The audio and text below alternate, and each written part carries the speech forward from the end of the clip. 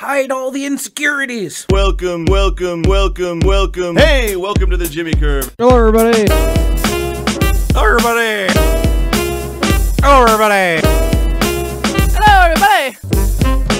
About to get bumpy. You guys keep derailing me. I did, and I did it endearingly. Will's got jokes. Hey. Will is the Sarlacc pit. It will never be spayed or changed. Pork broccoli. Snowflakes. Hail Baphomet. I love beer. I learned a lot. Keep up the good work. Welcome to the Jimmy Curve, everybody. Thank you for downloading. Thank you for tuning in. We're excited to be here. I hope you're excited to listen. We've got a lot of stuff to do on the show today. We are going to announce the winner of Sidekick 2015. Oh, I'm so nervous. The write-in vote for Best Co-Host, who will get promoted to Sidekick on the Jimmy Curve. And with that in mind, I am your host, Jimmy Putnam, and with me are my co-hosts and potential sidekick candidates, Joshua Vossler and Will Doherty. You said his name first. Oh, God, I'm overanalyzing things. Joining us on the podcast today, our very special guest, my good friend, Tim Shoenfeld. Hello, Tim Shoenfeld. Hello. Didn't think of anything clever to you're say. Hey, how's it going? Hey, yeah. You're too kind. How are you doing? I'm great, guys. I'm really excited to be here. Let's start out by revealing the winner of Sidekick 2015. Do either of the candidates have any comments before the winner's revealed? I'm not saying this because I'm not confident that I did or didn't win. But we had a conversation the other night after a few drinks, and is Sidekick really better than co-host?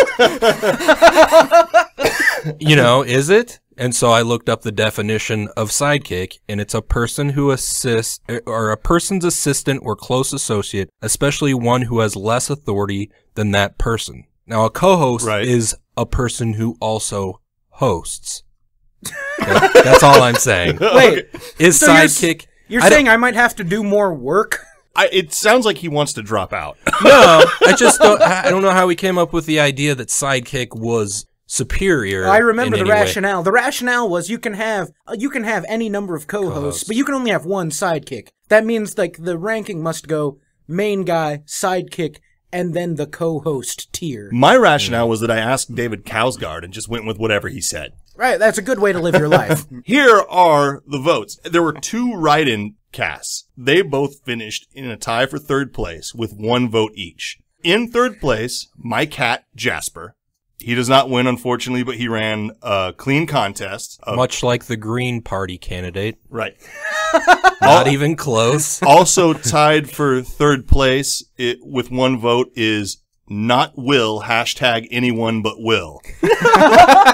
Mike Perry didn't technically vote for Josh. He just voted for not Will. And I decided to make that its own separate thing. Oh, okay, because I was counting that. Okay. In my head. Yeah, no. I feel like if you would have established that as a category very early on, it would have had a strong showing. I feel like that would have been like, I don't know, your mom's vote. Exactly. Well, it comes down to Joshua Vossler and Will Doherty, and we have a winner. The winner by 1 vote. And now promoted from co-host to sidekick, Will Doherty. Yeah, you're on that show too. Hey! Congratulations, Will. You are now my sidekick in the context of this show. I would like to thank my campaign manager, Ryan Dowd, for his many campaign ads. Hashtag Sad Lives Matter. It was tied until there was 1 final write-in vote. A lot of the votes from Will were very interesting. Like my friend Adam just texted me, I vote for Will. He's more sidekicky in quotation marks, which I don't think was a compliment. No. I feel like none of my votes have been compliments. My friend Adam Brownell wrote a pretty scathing vote for you. Has there ever been a vote for someone that could be called scathing? The world's first scathing endorsement. Right. But I think you wanted to read some of it on air, Will. This is like when Jimmy Kimmel makes celebrities read mean tweets about themselves. So this is a vote cast by Adam Brownell for you. Okay, this maybe we might have a competition on our hands because this was a vote for his vote. It was about me. It was a vote for Joshua. I counted it for whatever it was. I don't remember what it was. Okay. It was a vote for Joshua, but he talked about me. This is what he said. I vote for Joshua to be the Jimmy Curve sidekick. My reasoning has nothing to do with Joshua and everything to do with Will. Based on what I've learned from listening to the show, it seems like the only value Will brings to the world is through his amusing comments about his sad life. If Will loses, nothing changes for him. However, if Will wins, he'll feel a little better about himself. A Will with even a shred of self-esteem is a Will who brings no value to the world. Oh, man. Will may be pathetic, but he is not stupid. Once he realizes he can no longer entertain people, he will violently fall from the mountaintop, hitting every rock on the way to the bottom. Think of all the damage that would do to the rocks. Well done, he makes you sad. And now he makes you sad as a sidekick. And I want to explain why that vote, like why that rationale already failed to work. Oh. In writing this, I read it, and I don't know this. This is a friend of yours, Jimmy, correct? Yes. I do not know this gentleman, but he feels Fan like of the show. Yeah, he feels like he knows me very well. Right. Which means that I'm a celebrity. People are saying mean things about me on the internet that I don't know. Yeah, that's pretty exciting. So that's a weird form of validation. It is. But it's a legitimate my form. favorite form of validation. Yeah, if anybody should feel bad about it, I think it's me. Because, like, I'm voting for this person not because of anything he's good at. That's what I got from that. Right. Yeah. I feel like lesser of two evils. It's a vote against Will. Yeah. In fairness, I feel like that's how every president gets elected. Though. Sure. That's like true. every single one. Nobody's like, this guy. Everybody's like, fuck that guy. Yeah, well, earlier when you said that was like the first ever scathing endorsement, that came to mind. I'm like, everybody who ever won a primary is then scathingly endorsed by everybody they beat. Right. Oh, that's right. Yeah. Like, begrudgingly. Slightly better than the awful person we all hate. You know? Like, nice. Cool. So, up your sidekick game, Will. It's time to deliver. Yeah, Will, Does this come with a pay raise of any kind? Yep. It's a I'll double your salary. Fantastic. Get your shit together. That's really. I feel like it comes. I feel like it comes with not so much a pay raise, but more threat of punishment. You now have some place to fall from. So it's a tiny hill. Hit every rock on the way down. All right. Enough about us. Let's talk to our guest, Timothy Shoenfeld. I know you through improvisational acting. Yeah. Improv. I don't know why I stretched that out. I think a lot of people do. Improv doesn't usually come up on like autocorrect. It's always improve. It's like Right. It's a word that's still being accepted. One of the first funny conflicts we had when I started taking improv classes, and you've been doing improv for 12 years with your group, 88 Improv. I also feel like that's a phrase that needs to be really enunciated. 88 improv, not idiot improv. that was an accident, and I guess if it gets a laugh once in a while, Right. it's good. 88 Improv, or idiot improve. And I get that a lot, but that's spelled totally correctly. it's just screamed at you by your wife. Yeah. Right. And audiences across Nebraska. I'm also familiar with that phrase. Across Nebraska is a broad phrase. Right. No. At 2 points within Nebraska. So, Yeah. So you I remember when I first started taking improv practices or improv classes at the Backline, what to call the thing that we were doing was a source of major conflict because people would say I am improving or doing improv, but technically it's supposed to be improvising. Yeah. I call it making shit up. Yeah. That's actually the second most common term by professional improvisers is doing make-em-ups. Yeah, like what to call it, because like when you say I'm improvising, it sounds like you're trying to MacGyver your way out of a death trap, like not performing comedy, like, well, we had a real solid game plan. It fell apart. Right. We just had to improvise our way out of there. That's right, yeah. It's like what you do in the finals when the defense is too tight and like you can't quite. So you like 12 years ago, there wasn't really an improv scene in Nebraska. No, that was our brilliant plan that we are now improvising our way out of, was to come to Omaha because there wasn't a big improv scene. Where are you from? I am from a small town in Iowa, Atlantic, Iowa, about an hour from here. Right. Beautiful oceans there. Yeah, it's all the way on the East Coast. Apparently the Atlantic Pacific Railroad ran through town, and they decided to name the town after one of the two oceans, and I have no idea how they came up with the answer. We don't like history on this show, Tim. Well, I promise no more. Especially Iowa history. Right, yeah. We don't acknowledge history. The world is 30 seconds old. So, got it. Anyways, let's talk about more history. So 12 years ago. Yeah, so my brother, Nate and I both were roommates with Steve Hydeen, who was at college kind of randomly, and then a girl named Sarah Kennedy, who then I promptly married and took off the market. So I persuaded her before she woke up to marry me.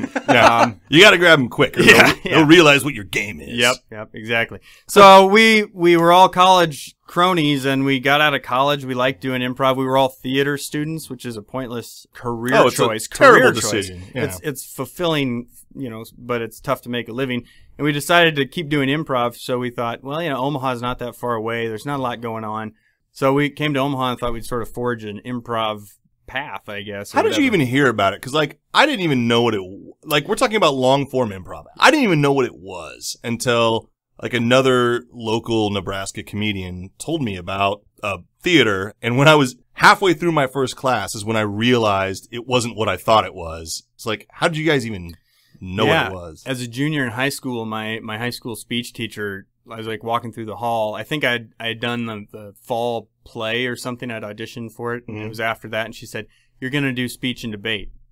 As I'm walking from one class to another, not anything to do with her class. I was like, what? And then I went to this other class, and eventually she didn't even know you were there. She just had Tourette's, and she was like, "You're going to do speech and debate." So, but she put me in, I guess I was sort of a funny guy or something in high school, and so she put me in the improv category and speech and debate. And then in college, early on, I didn't, I just thought it was sort of being, screwing around or whatever. And then you sort of learn there's more integrity to it, or there can be. And we sort of pursued that. And being theater people, we like storytelling and, getting a response from an audience. And so you just sort of went down that path and became more and more, the idea of creating an art form as opposed to just, a rubber chicken or something.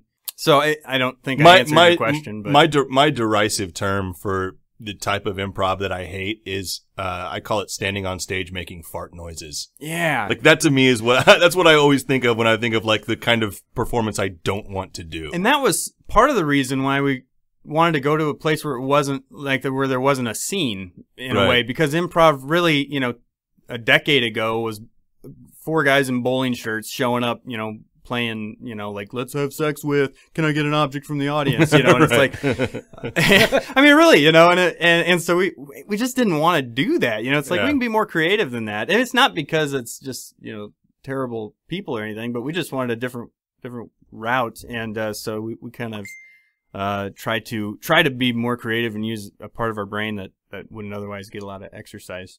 You are in an improv troupe with Steve Hydeen, and then 2 of your family members, your brother and your wife. Only your wife does not use your last name. Yeah. Shoenfeld. She uses the name Kennedy. Typically, Jimmy, in entertainment, when you see husband and wives with separate last names, it's because one of them had such a staggeringly successful career before they got married that they don't want to, lose all that. It's about branding. It's about branding. Actually, that's not the case with us. It's because if we didn't do that, it would be 3 Schoenfelds and a Hydeen, and that just seems... Which would be a great law firm. Yeah. Schoenfeld, and Hydeen. Right. Just don't get represented by Hydeen. That's So it just felt like, it would just be sort of too corny in a way to be well, a brother, and a wife, and maybe she's the Mormon and they're the 2 husbands. Did you consider taking her name? Yeah. I'm just kidding. Of course not. Only for the political edge. Right. That it would have gotten me. So you and I just did a show called Epic Improv. Awesome. which was you guys doing your hour-long, long-form improv show with Tracy Mock illustrating the backgrounds, and I was playing the musical score. I was not too happy with my performance. You said some nice things to me. Here is my question. Are you too nice to tell me how badly I ruined the show? Yes. That's exactly what I feared. No, Jimmy. Not at all. No. No, I thought it was a great success. I mean, I thought that it was so fulfilling for me. And I know you talked about, I think, here's my Jimmy Curve savvy. Was it last week or the week before? You guys were talking about not seeing the light at the back of the room. Yes. Right? Right. It's similar, and I don't say this as a cop-out, but you get into that, you're in the performance zone, and you don't, I couldn't tell you everything that Tracy drew. I couldn't tell you everything that you played. I certainly couldn't tell you anything else that Nate or Steve did on stage. Right. Because I was there. Right. And that's the part that I care about the most. I have such bad show amnesia. I guess I'm aware of the audience because they're the, for us, we're a 4-person team, so they're the 5th member of the show in a way. You want to, their energy is really important, but they're just, it's sort of weird. It's hard to give notes about a show that I was in. I don't pay. You just don't analyze it that way. You're just in the moment, and it's coming and going, and it's coming in and going out, and then So, at the end Jimmy, of it, you could have ruined the show. I was not super happy with myself. I'll tell you this: the guy who runs the space, he was just raving. He's like, "Oh, I wanted to bring improv. This was so awesome. You guys were great. The you guys crowd are welcome reacted back. very well. Welcome back anytime." So I think it's hard that even Jimmy could have ruined a show, and then it would have gotten that kind of response. So I feel that was pretty objective. To be fair, I feel I've ruined everything I've ever been a part of. So that's what. Hey. In fairness, I feel like I'm the one who ruined the Jimmy Curve. You just got promoted to sidekick, my man.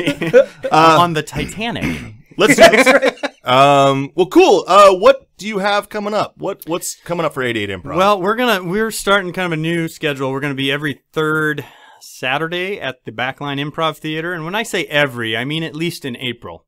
Okay.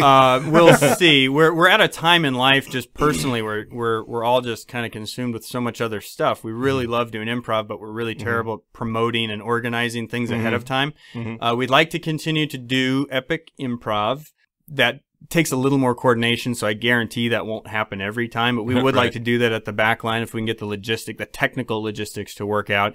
We're going to be performing at Styles Pub during the Omaha Improv Festival, which is a really, I'm kind of impressed with that festival for Omaha. And then other than that, I mean, we get hired occasionally. You know what? We teach at some high schools in Omaha. We do some improv, the 88 Improv Academy. We actually go to a couple of high schools and like a one class a week that we'll go and we'll teach some like drama 2 or advanced drama kind of students. And that's really cool. It's kind of fulfilling. Actually, the teaching and coaching stuff, I'm sort of starting to realize that just by the sheer number of failures I've experienced in improv, I've got something to teach. You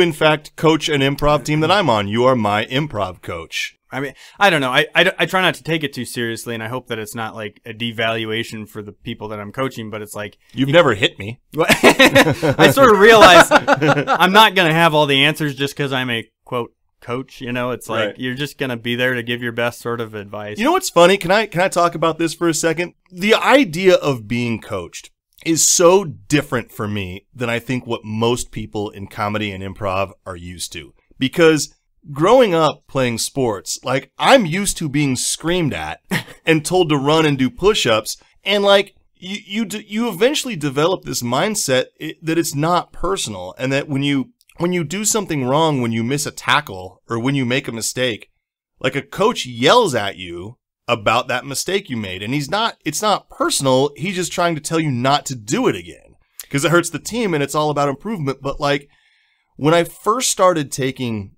improv classes and getting involved in comedy, it's so the opposite. And it's so gentle.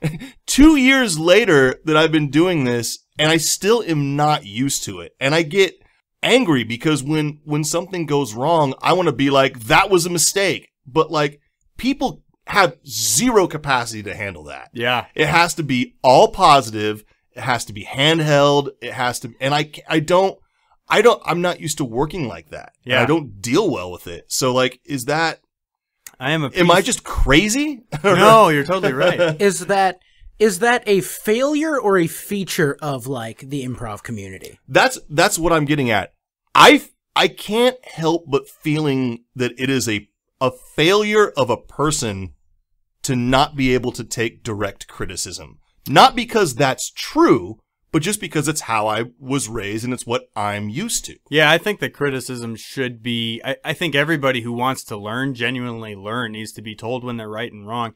Right. And it's a struggle for me to give that kind of direct, coaching, but you realize, yeah, it's like, gosh, I wish somebody would have told me, Right. that I mess with the seam of my pants endlessly as a nervous tick or something, it's like, or that I'm bulldozing my teammates and it's just miserable for everybody else on the team. Like, somebody just needs to tell me that repeatedly until I correct it. Well, that's kind of my thing, is like, if you don't tell me what I'm doing wrong, I won't know. I think another feature, another reason that happens is because there's, it's so easy to be just a coach. It's like they're coaches that aren't really seasoned improvisers to really know what is right and what is wrong. And it's such a relative kind of art form. And somebody who has a distinct enough, like, nope, this is the way it should be. This is the way it shouldn't be. May not be right universally, but it's right for me. And that's how I'm going to coach you. Like, you can learn from that person.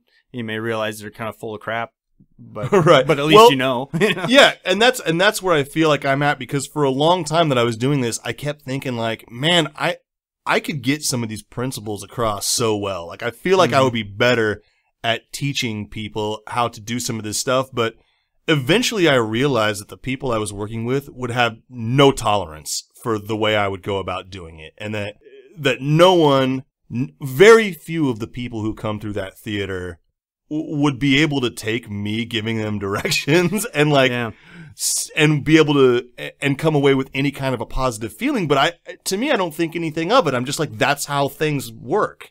Well, I brought you a gift. Oh, ooh, let's do that. Can I give you guys a gift? Yeah, man. I have been listening. Okay, so real brief, not interesting story. I was tooling around, and I've never been to Trader Joe's.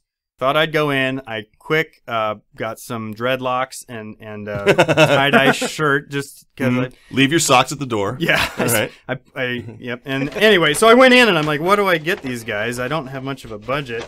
And I thought, well, I've never had a kumquat. I really don't even know what one is. I have no idea either. And then I thought, well, I could Google it and then I'd have some facts about kumquats. And then I thought, no. So I'll be honest, Will, that feels like sidekick work. So help yourselves. Right. I don't know if if they're deadly or not. They look like a cherry tomato, but they're an orange look. It's got an orange peel. Can you just eat this, or do you have to cook it? I have no idea. I'll be so disappointed if this doesn't taste like a citrus fruit. I have no idea. I really don't. Do you eat the skin? We don't have to eat them. It literally smells like nothing. Yeah, there's no smell. None. Do you have to peel this? Can I just squeeze it into my mouth? I just kind of rubbed my teeth on it. It has an orange rind taste to it, so I think it's got to be peeled. We don't have to spend much time on this, but I didn't want to come without a gift. I got a little juice. I'm excited. I'm just gonna go for it, guys. Are you? Yeah. Mm-hmm. Oh man, you put the whole thing in there. Mm-hmm. I don't think you're supposed to eat the skin. Oh no, it's definitely rindy.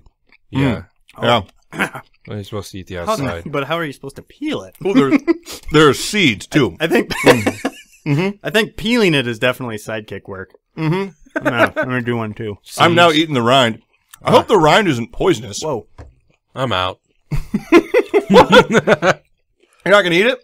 It's actually pretty good. It actually kind of is. My 7-year-old son just bit into a kiwi. I'm like, what are you doing? How can you not know you got to peel a kiwi? Well, someone's listening right now going, guys, stop! You're dying! You're going to die! I'm going to Google really quick. Can I eat the peel of a kumquat? What does it taste like? Sour? It tastes like a citrus fruit. Well, it kind of has like it's got a soury, orangey. It's like a lemon orange, sort of. I got a real sour, like, I dug off the peel on the outside. Mm-hmm. I just got it inside. I bit into it, and then, like, the center just, like, squirted into the back of my throat. Oh, that was on the label. Like a fruit gusher. Mm-hmm. It was just, and it was super sour. I found a wiki how on how to eat a kumquat. Ooh, wash it thoroughly. That's step number 1. All right, yeah, get to the real ones. No matter where you get the kumquat, you should wash it thoroughly, especially if you'll be eating the skin. Well, I can eat the skin. That's good. That's what I learned from that. Number 2, prepare the kumquat. Though the skin is edible, if you'd like to peel it with your fingers just as you would peel a clementine, or even use a knife to peel it or cut it in half, that's fine too. The kumquat will have a few seeds, so if you're committed to peeling it, you can pick out the seeds. An alternative: rub it between the palms of your hands for 10 to 15 seconds. The outside of the kumquat is covered in an oil-like substance. It can now be eaten whole without peeling. Well, We should add to that, you can also just put it in your mouth. like a toddler. you can dip the kumquat in sugar for an extra sweet sensation. You could do that with I tell you what, anything, though. guys, why don't you keep these on the back table and just offer them to your guests? And see They if, don't see expire. if they know. No, of course, there's a born-on date. but Why there's can I apparently I wasn't supposed to eat that oil. Well, I will be periodically updating you guys throughout this podcast and letting you know how I feel. My personal theory is that Will has consumed multiple things that will have a worse effect on him than this kumquat will have on me. On the show, live on the air. So I'm not terribly worried about it, but thank you. I actually found it to be delicious. Actually, if you check the packaging, the active ingredient in boner pills is kumquat. So Okay. Fantastic. Hey, I thought of some improv games that we can play. Tim, I know your game. Sorry, that was my yes. Yes, I am. You bet. I'm always game. I mean, improvisers are so good at yes-anding. It The gets sound of which obnoxious. is... Well, it gets obnoxious because it's like, hey, do you want to play an improv game? And my response becomes, "What? Do you want me to? You know, how do you want me to respond? I'm so flexible. You know, you just tell me anything you want." Joshua and Will, I'm a little worried about you guys, but your You game. should be. It's fine. Okay, let's try this. We do a lot of news stories on this show where we talk about just sort of wacky things that have happened or current events or things like that. I thought it'd be fun to try and analyze how those situations occur. And so I'm calling this game, I Guess This Is What Happened. In some of these stories, you know, we did a story a little while ago about a guy who got arrested for possession of marijuana that was found in a container marked not weed. I want to know the conversation that guy had, like, right before he left. Like, when he got the weed and put it, like, Tim, you be the guy. You be the guy who has weed. Okay. Oh, man.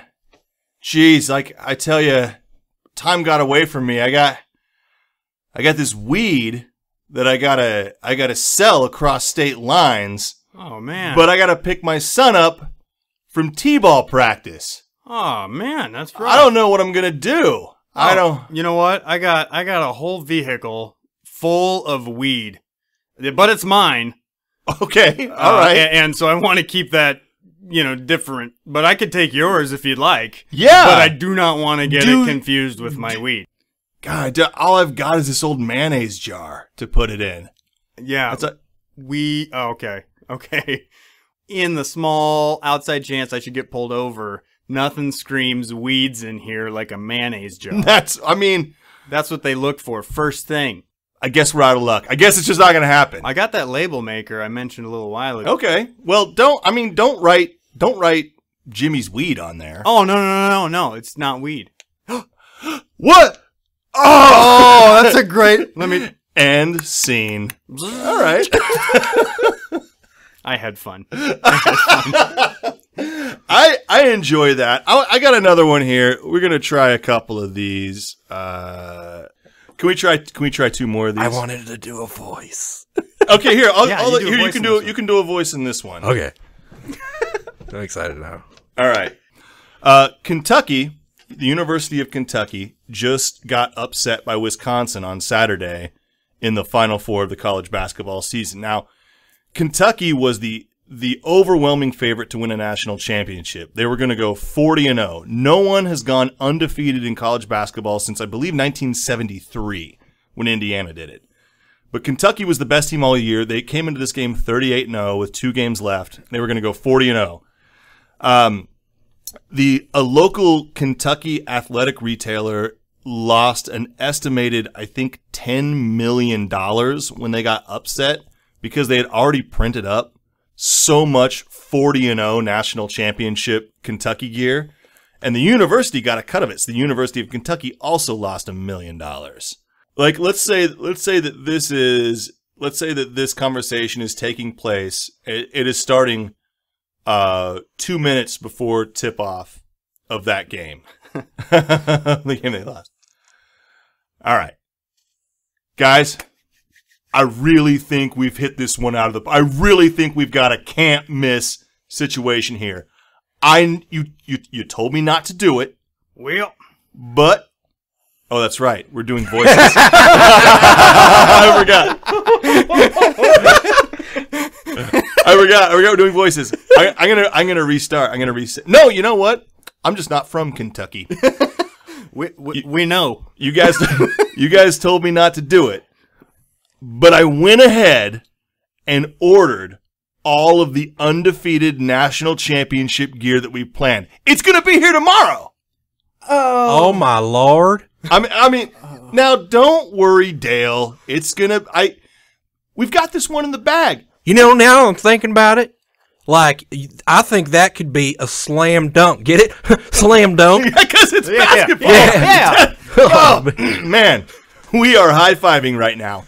That's what I like about you, Dale. You're always, you came up with the slogan. Well, I literally thought about it for like 5 minutes and changed my mind. Right. I can do that. You came up with the slogan for the T-shirts. Yeah. 40-0, undefeated. That brilliant piece of marketing there, Dale. I mean, that was great. And so, I tell you what, guys. Now, I'm not from Kentucky. But this team seems like a pretty good. I mean, they're going to win it all, right? I mean, there's no chance they're going to lose. No chance they can lose. Yeah. The only chance, technically, that they could lose is if they score fewer points than the opponent during the time of play. Travis, you're always a skeptic. No, I'm just trying to be. You said there's no. I mean, you are such a Debbie Downer. Every time Dale comes up with a good idea, here comes Travis to talk about what could go wrong. Well, listen, I don't even think that's likely to happen because we already have the shirts printed. See, Dale, that's exactly right. The shirts are printed. They're on the way. Look, Now, how much exactly did you spend on these shirts? Jim Barry, I spent Jim Barry. That's what I'm calling you. Barry. Is it one name? Is it one word or two words? It's Jimbury. Jim. you're not from here. You can't say it. You don't know how to say Jimbury? Jim Barry. What was your question? How much did you spend on printing all these shirts? $10 million. $10 million. That's a lot of moonshine. Yeah, out there. but we're gonna sell them. Now, fellas, if it makes you feel any better, I went down to the Haymarket the other day and I talked to my gypsy friend, and she read the stars and said that Kentucky was going to win. Now, Dale, that's just good science. Yeah, she I bet money with my gypsy on it. You bet your gypsy on the game? Yeah. Well, it is Point spread. Kentucky's going to win, but by how many points? 20 maybe? I don't know. I mean, that's a conservative estimate. Yeah. No, here's the problem, Jimbury. I spent the $40 million. We don't have $10 million. I said 40, but I meant 10. We're going to sell the shirts for 4 times what I spent. Make $40 million. Jimbury ain't good at math. I'm Well, I'm sorry. I know. I'm the. He's a big picture guy. I'm the dummy here. I understand that, but maybe you can just explain this to me. What in the event? I know the psychic predicted Kentucky was gonna win. Yep. But now, in the event that perhaps they should be upset. Now, Jimbury, were you even listening? The psychic predicted they were going to win. Now, I know she did. I know she did. All right. But I've had some trouble with psychics in my time. Well, were you going to Dale's psychic?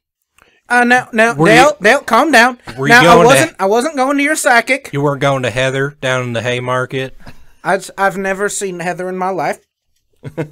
What? You're blushing. Jimber, did you I've fuck Heather? I do not know Heather. Did you fuck my gypsy? I've never. If it's any consolation, she saw it coming. I mean, I feel like all her predictions are now and forever tainted Gentlemen, by Jimber. gentlemen, let's give and scene. I have one more that we have to do really quick. Okay, so I have reoccurring problems with pests in my house. I have ants that we just killed a bunch of ants, and last year we had a huge mouse issue. Like my cat, I think, killed 8 to 10 mice, and we caught like a bunch more in traps. And we had a theory that we just killed all of the mice that were coming into the house until I found a dead mouse on the floor in that laundry room 2 days ago. So I would like you guys to have a discussion as the mice deciding to come back into my house this spring after all of the death and destruction that happened to your clan last year.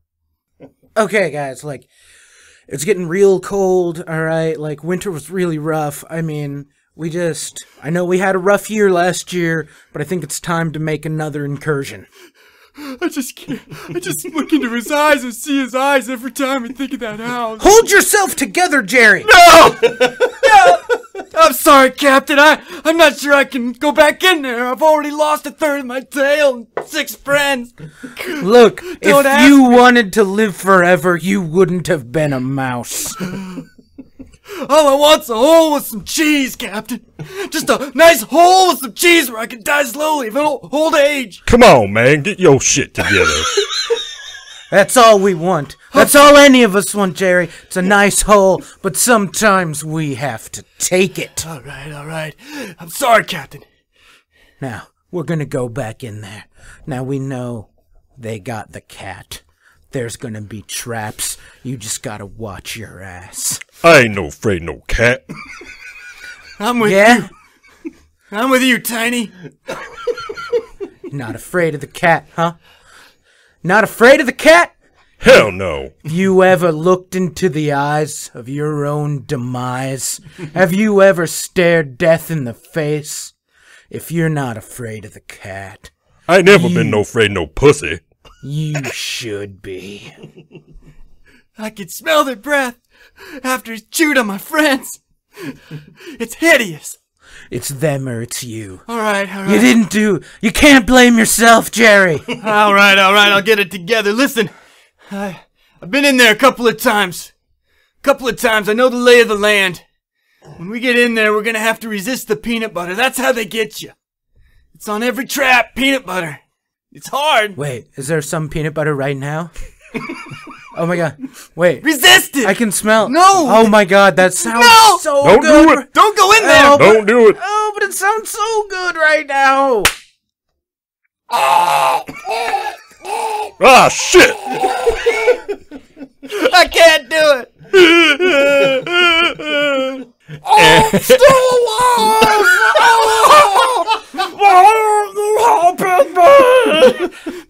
Did you just do meatwad? And Almost. scene. No, man, I didn't even get close to doing my meat wad. You guys is crazy. Oh my god. That was my best attempt at making fun of the news, but Joshua, you're a professional. What do you say we do some of yours? Let's do some Joshua Vossler news. Joshua Vossler news. Everybody. I shot the sheriff, but I did not shoot the deputy for my Instagram account. A state trooper has been reprimanded for posing for a photo with Snoop Dogg at the South by Southwest Festival in Austin because the rapper has several convictions for drug possession. Billy Spears was working security at the March event when Snoop Dogg asked to take a picture with him. The artist posted the image in Instagram with the comment, "Me and my deputy dog." Department of Public Safety and Transportation officials saw the posting and cited Spears for deficiencies that require counseling by a supervisor. And this really pissed me off. Oh, no, where it just makes me mad. Where does this guy work out of? He's a like what state does he? Texas. Okay, cool. Yeah, Texas, and he's getting in trouble for taking a picture with and he didn't even know who he was. Yeah, Right. I was just gonna say, I thought I heard that wrong. You said Snoop Dogg asked for a picture. Yeah, he did. Snoop Dogg came up to this cop at the festival and said, "Hey, will you take a picture with me?" And the guy's like, "Yeah, sure." Took a picture of it, posted on Instagram. Nothing nefarious about it. Wow. And the cop gets in trouble because and the cop didn't even know who he was. He just thought he was some dude. What was the guy supposed to do? Like, if Snoop Dogg comes up and asks for a picture with you, are you supposed to, like, tase him? I mean, what is the other reaction? That's what made me mad about it is the public perception of law enforcement. It's stuff like this that gives cops like they are, that they should be treated than anybody else. Right. Different than anybody else. Why not? Even if he did know who Snoop Dogg was, knew his past, criminal past, who cares? Like, is that who he is now? You can't take a picture with somebody because they have some sort of criminal record? Yeah, it's crazy. It's just insane to me, and it's dumb, and it made me very, very mad. I'm just really disappointed in Snoop.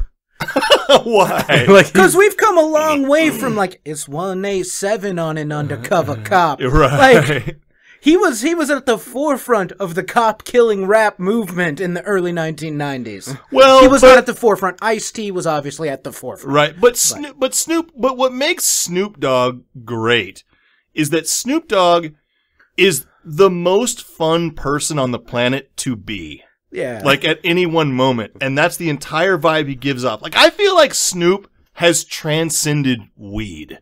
Like, he's not, like, it's weird to think about Snoop Dogg as, like, a guy. So it's like saying, yeah, Tim Schoenfeld, you know how much that guy breathes air. Like, it's not, it almost. A fair amount. It also doesn't, I just don't think it defines him anymore. He's just transcended it.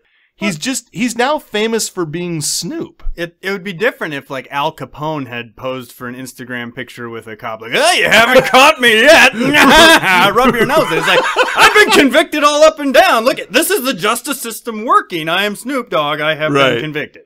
Right. Like Snoop Dogg doesn't hide anything about what he does. I mean, maybe that's what bothers him so much. I don't know. It seems strange. Like, well, it's like, well, you didn't know who this guy was and you took a picture with him. Well, turns out to be who he is and we don't like him. So we're going to reprimand you for not being a dickhead. That's basically what they're doing. Right.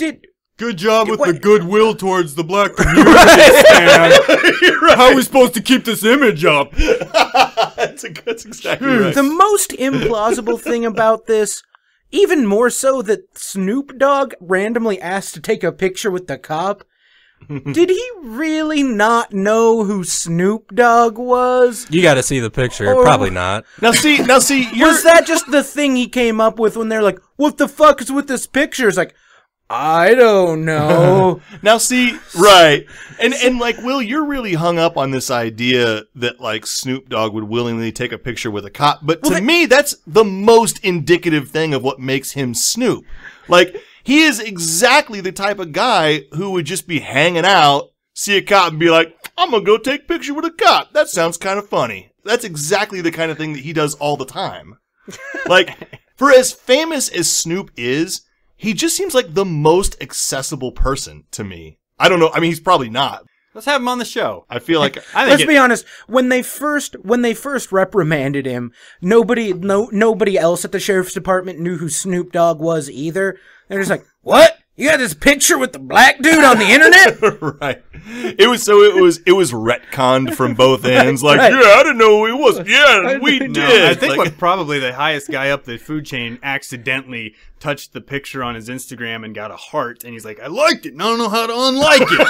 Why would you put me in that situation? I don't like it. Did you have more that you wanted to? I mean, I just feel bad for the cop. He is why it does why feel bust like that guy up for? It does feel like for the first time in a while, a cop did something sort of publicly like cool and friendly. Take a picture of myself getting a gallon of milk for a woman with like, you know, a little kid or something. Like, what are you doing that for? You know what that kid did back in the day? You know what he might grow up to possibly be someday? Yeah. Right. Yeah.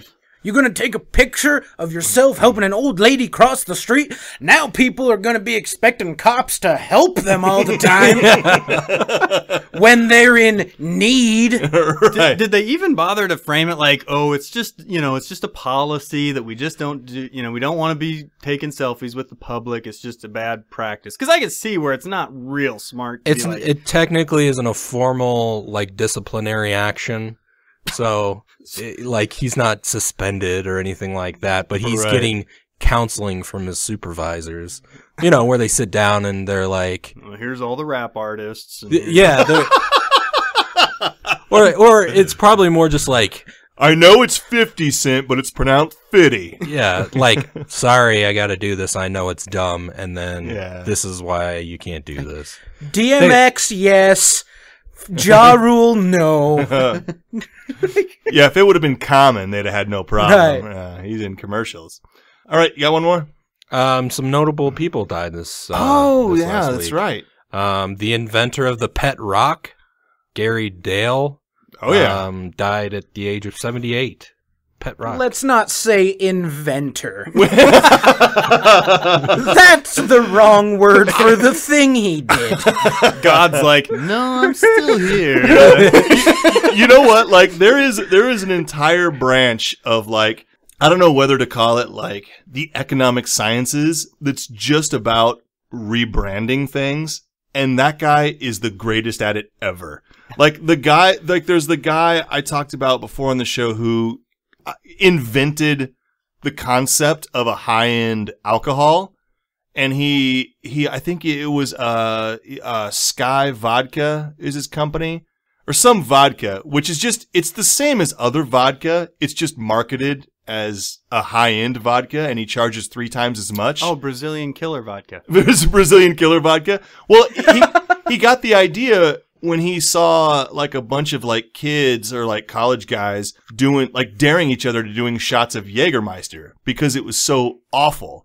And, like, they were sort of daring each other, like, so you can drink this horrible liquor. And he was like, he got the idea that he could sell that based on that concept and make people buy it for that. Is this, like, party drink that, you know, like, let's go out and do Jaeger, guys, because that's how crazy it's going to be tonight. And, like, the pet rock guy sort of, you know, is like the best in our modern world. I mean, people have been doing this for hundreds of years, obviously, but there's another guy who just started selling KU undefeated shirts. UK. KU is Kansas. Sorry. UK is Kentucky. You're on very thin ice with me, I'm Tim, right now. Super sports literate. Look, whenever hockey happens, I'm a big fan of all the field goals. Nice. Who else died? John Lennon's ex-wife, Cynthia Lennon, died at age 75. Okay. The creator of the Pillsbury Doughboy died at age 89. Oh, yeah. I did say at one point that if I'm ever, like, a successful enough comedian that I can give my fans a collective name, it was going to be Doughboys. Now, wait. You said that's good. You said the creator of the Pillsbury Doughboy? Yeah. So not the Pillsbury company, but the ad guy? Yeah, it'd be whoever worked for the marketing company that had to create him. So the ad guy. Ad guy. I heard he was really good friends with the pet rock guy, and now they just died like 2 hours away from each other. It was so romantic. It's like it's funny because, like, both those guys have done sort of historic things, and between them created nothing. They created many a Thanksgiving dinner. Really? They created a lot of profit for their shareholders. Yeah, they made a lot of money selling the ideas of things that don't exist. I want to, if I can, as a guest, but you kind of went real quick past the John Lennon's ex-wife. Yeah. Which I think... Was that before or after Yoko? Before. Well, I was going to say, I think my hopes kind of got up that maybe Yoko... was the center of the story, and I'm like, all those records I bought as an investment would find. No, that would have been a whole news story. Okay, yeah. And Yoko Ono is still alive? Yes, unfortunately. Oh, yeah. She's very avant-garde. We gotta look her up. There's Play audio some Yoko on the There's show? audio of her singing, like, impromptu at these art galleries. I've actually never heard Yoko Ono music. Neither has anyone. You gotta play some. I have no opinion about Yoko Ono. I got one more story. Do it. Okay, if you want more to edit. All right. Can't have too much content. Apartment complexes in Seattle are opting to use DNA testing to identify the unattended dog duty that's around the apartment complex. BioPet Vet Lab from Knoxville, Tennessee is providing its poo prints testing kits to 26 apartments and condo complexes and homeowners associations in that particular region. Aaron Atkins, property manager at an apartment complex, us the slogan of the company. Says that the messes are all over the place. He says that people are just lazy, I guess, and that's why since February 2014, tenants have been paying a one-time fee of $29.95 for DNA testing of dog shit around the complex. Now this is. So I'm just waiting for like the CSI, pet detective dog duty show. Tim, you manage a condo. Is this like something you were saying that this is something that people are doing here? Yeah, in Omaha, there's a pretty big apartment condo community that has begun doing this. Yeah, not the one that I manage, but I could see the people who don't have dogs just get so upset. Like to them it is such it's like, how could you possibly leave natural animal poop in nature? How can that possibly be a thing? Yeah, it's not naturally occurring.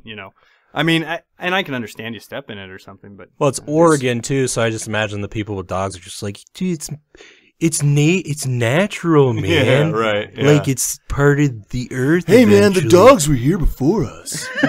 Like, we stole from them. It's organic, bro. Who am I to pick it up? We built a sidewalk in the dog's bathroom, man. That's our problem. I've two questions about this story. Number one is that apparently I don't understand how DNA works because shit is made of food, not people or animals in this case. So you can DNA test shit? Yeah, I mean it would have like traces of cells and stuff, but yeah. Like is that like an easy? That seems like it would be a really complex it's easier. I don't know. I'm as literate with my science as I am with my basketball. I mean, it goes anything that goes anything in your body like will have your DNA on it. So like it goes through your stomach, so it have stomach acids and all that stuff. Right. I just like to see that since the discovery of DNA, that the natural progression has been, let's not quite cure cancer. Let's instead make sure that when someone steps in dog poop, we can find somebody $50. Right.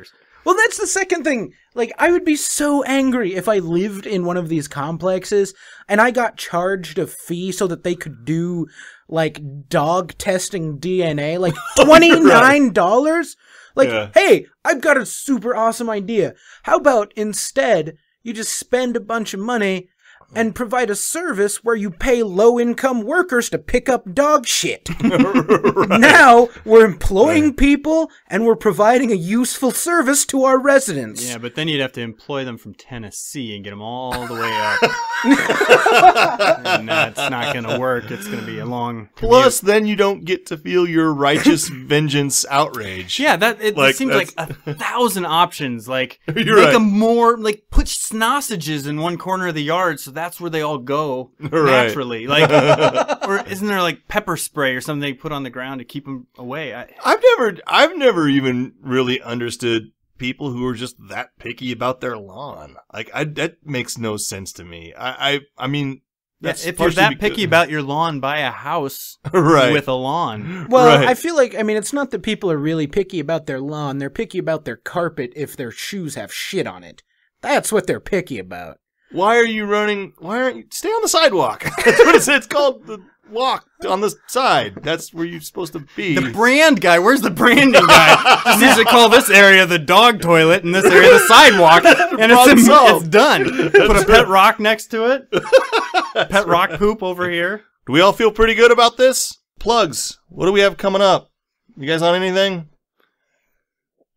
No. Is anyone on any shows? I'm on nothing coming up. So, Omaha Improv Festival. I've got a slot on that coming up in May. That's a month away, though. Yep. 88 Improv is doing some of that, and then also our third Saturdays at the back line. Third Saturdays at the back line. The limited. The one man down version of 88 Improv, since your wife is trying to keep a baby alive. Yep. And she's doing a good job. Yeah. The baby is way alive. How is it thriving? She is. I'm one of those. God damn it, Tim! Now I care. You've labeled it. Hey, so now I think, labeled her. Look, okay. Why don't we just stay with it for now and let the baby decide its own gender in its own time? Come on, what is this, Oregon? We're halfway between Kansas and Oregon here in Nebraska. Can't win. Halfway. The way we measure halves in the Midwest, you're halfway between Kansas and Oregon. It's a Kansas half. So, okay, well, so Jimmy Curve listeners, thank you for tuning in. Come out to see all of us on nothing. I'm gonna be taking a trip to Marquette, Michigan, where I'll be performing at Northern Michigan University. Really? For the creative writing class. Oh wow, nice. That is going to be like 7 people and probably in a classroom, and it's going to be super weird. Awesome. So you 6-7 people in that classroom, come to class that day. Everyone else, just do your thing. Like whatever you're doing right now to listen to this, do it again next week. You could audit the class just for the performance. I have to stay here and take care of Will's dog. So that's what I'll be doing. Come catch me out on the bike trail. You might find you have a different opinion about dog shit after this weekend. And no, I mean it's pretty bad right now. I just have an even worse opinion of like going through the calorie burn of suing someone like that and investigating a crime. Like I don't have time for that. That is not a license to commit crimes against me. Still don't commit crimes against me. But while you're considering it, thank you for listening to this show. Thanks for tuning in. I'd like to thank our guest, Tim Shoenfeld. Thank you so much. Yeah. It was a pleasure to be here. Are we doing the drop or not? Now it feels weird. Oh, I'm sorry. You know what? I just tuned out for a second. So I wasn't looking for anything. That's license for you listening to do the same? No, I don't know. That's right, yeah. I listen to this show when I'm up late with my new daughter and the It that you talked about. Yeah. And so now I'll listen to myself doing the show like 4 or 5 times in a row. It'll be great. Fantastic. Here, I'll do it again and I'll hit the drop. For our guest, Tim Shoenfeld. Hey. That was kind. I didn't even see all those people. Thank you for stopping by. We had a good time with you. So for my co-host, Joshua Vossler. Yeah. And my sidekick, Will Doherty. The Robin of the podcast. I am the Batman of the podcast, Jimmy Putnam. This is Sunglasses by a Ferocious Jungle Cat. Thank you and good night.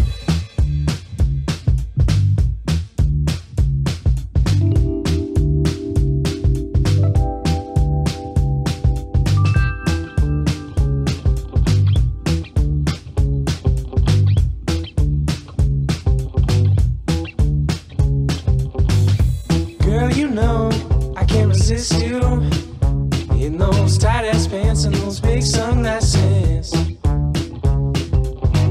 Even though I never missed you, I can't understand what it is you're asking.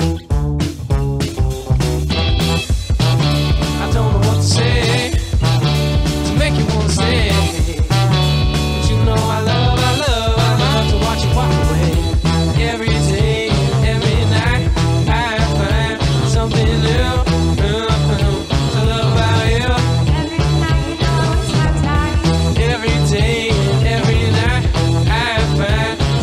new to love about you.